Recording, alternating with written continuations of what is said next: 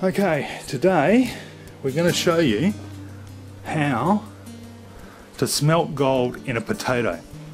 So if you're ever stuck and you haven't got a crucible, all you need is a steady hand, a potato or two, and an oxy torch.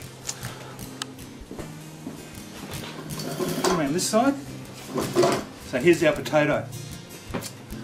We've cut the top off it and we've hollowed it out with a spoon and put it on a brick inside a box, so if there are any disasters then they won't be major ones.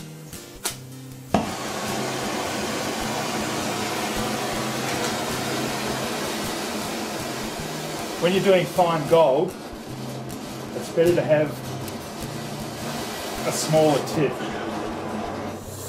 I'm just taking the moisture off the potato. Now,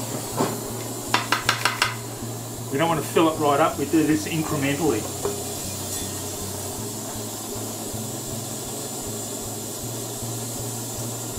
Gold goes in. Borax goes in.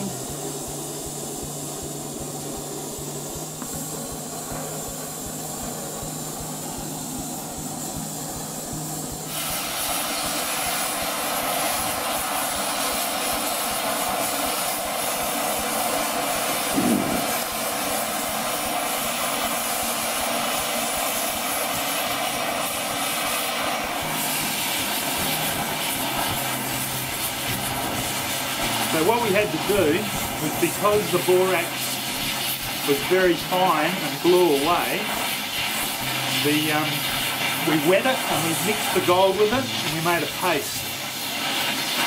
And the paste has worked really well and the gold hasn't blown away.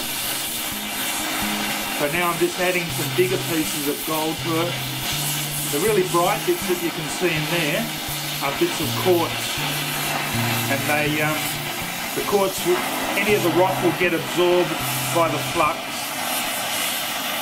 which is what you put flux on there for. So we finished our smelt in our potatoes. There's our two potatoes, so it's always best to do a little bit at a time, and then that's what we came out with.